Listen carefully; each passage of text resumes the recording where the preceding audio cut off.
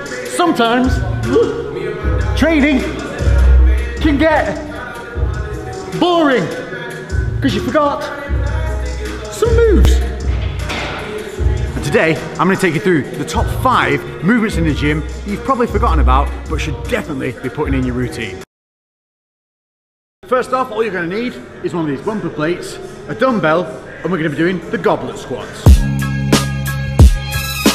Goblet squats are a really simple and versatile movement that allow you to get a lot of depth and a lot of range on a squat to completely and utterly target the quads. This is one about control, close-legged, keeping the dumbbell close to the chest. It helps maintain core strength as well as you have to maintain your upright position by keeping your rib cage down, core engaged. We're looking to drive through the heels, stop the feet from rocking, and we're also going to get a nice deep stretch at the bottom. Sometimes adding in a little bit of a bounce if you want to, just to help accentuate that stretch. Then we're firing up through the heels and driving through the hips. 10 to 15 reps. Difference in weight should be the heavier the weight goes, the more the reps come down. This is a great movement for also preserving those knees. If you want big shoulders, you need big rear delts. They won't make them look 3D. And for that, I've got a great exercise that all you're going to need is one of these. An Olympic bar. No idea what these are called, so we're going to call them duck butt raises, because you're going to look like a duck whilst doing it. You're going to keep the bar behind the legs, you're going to bend over, letting your knees bend and keeping a neutral spine. You're going to engage your core, keeping the ribs down. If it helps, take a big breath in, and that's going to help neutralize that spine if you feel like you're wobbling a little bit. Then exhale with the movement. What you're going to do is press from palms to the ceiling with the bar out and behind. Looks a bit weird. You've probably not seen anyone do this in the gym, but I promise you, as long as you stabilize, go slow and drive those palms deep towards the ceiling, keeping your arms just before lockout, you'll find that this really targets the rear delts, plus it also makes you think about that left to right balance, because the moment you feel one side working more than the other, you'll feel that complete imbalance kick through the whole body. So it helps you really realize if you've got one leading side over another, and you're going to be able to help correct it.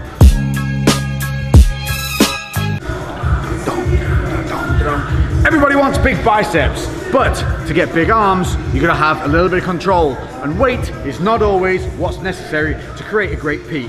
What I'm gonna show you here is known as the Zottman curl. The idea of the Zottman curl is you basically put 2 movements into one. You're gonna target the bicep and the forearm during this motion, plus it's quite nice on the joints. The idea being, you're gonna curl up with a standard bicep curl, keeping those shoulders back, chest up, rib cage down. As you get to the contraction point at the top, keeping the elbows fixed, we're going to turn them over, and that turns it now into an overhand curl, and we're going to fight that eccentric phase all the way down, engaging biceps, triceps, not allowing that shoulder to kick forward, all the way down to the bottom where we're going to scoop it back up into that normal bicep curl.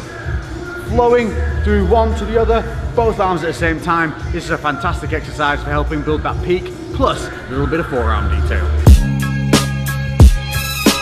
Can't go through a top 5 without having a bim bum bum bum bum bum bum chest movement. And today we're going to be looking at floor presses. Why are these good? These are good because what they do is allow you to have a very solid, rigid start point. It allows you to really feel left to right. You're going to work with dumbbells, but you can also do this with a barbell from the floor. Just be careful not to choke yourself to death. The idea is being you're going to set your arms in the start position. From the floor, you're going to explode up, squeeze at the top, and then fight the eccentric phase of the motion, slow all the way down. And what you should be aiming for here is to feel each elbow and tricep touch the floor at an equal time.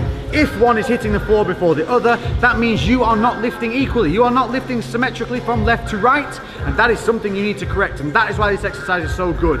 It allows you to work through the explosive phase of the outward motion, and then on the return, on the eccentric phase, it's making you think about control and also balance. What you'll often find if you have an impingement is the impinged shoulder side, whichever one is damaged, will drop quicker than the healthy side. The reason for that being, at the contraction point where the load comes on and the shoulder begins to engage, it's disconnecting as quickly as it can to return back that negative. So this is a fantastic way of improving your explosive power, but also finding those imbalances and correcting them.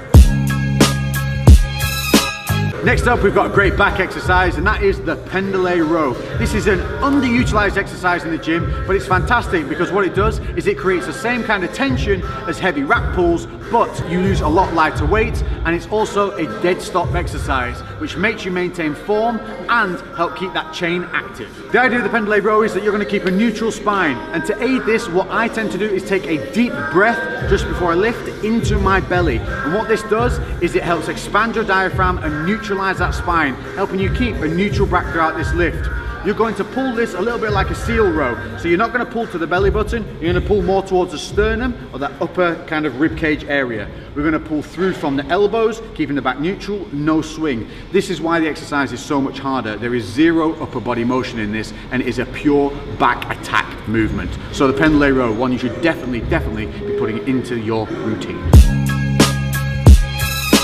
Next up, triceps. This is a great exercise for taking out that weight stack and using your body weight. All you're going to need is a bar or something similar to this that's going to support your weight around about nipple height. The idea of this is we're mimicking a skull crusher, but we're using our body weight to do so. But what it also allows us to do, due to the fact that we're flipping the exercise from being on our backs to being on our fronts, we're getting a really deep stretch on that negative. You're going to grip it about shoulder width apart. You're going to set your feet back. We're going to lower our body under the bar, and then we're going to push our body up and out, extending our triceps as we do so.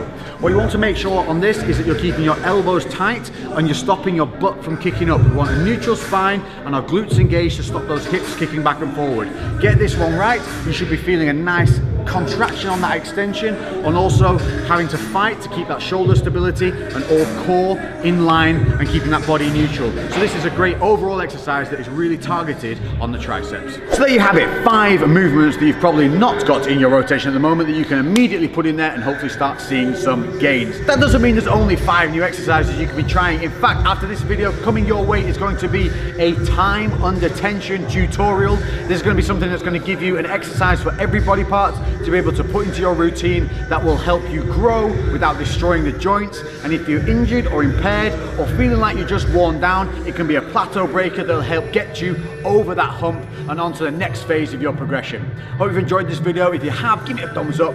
Hit me in the comment section with any questions you might have, and I'll float around in there and try and answer them as best I can. As always, make sure to check the rest of this Undisputed series, because the episodes are all coming together. We're trying to tie in that functional training that allows us to maintain that muscle weight whilst getting back into that MMA and boxing lifestyle. So thanks for joining me. I'll catch you in the next episode. I've been Lex. Boom, baby.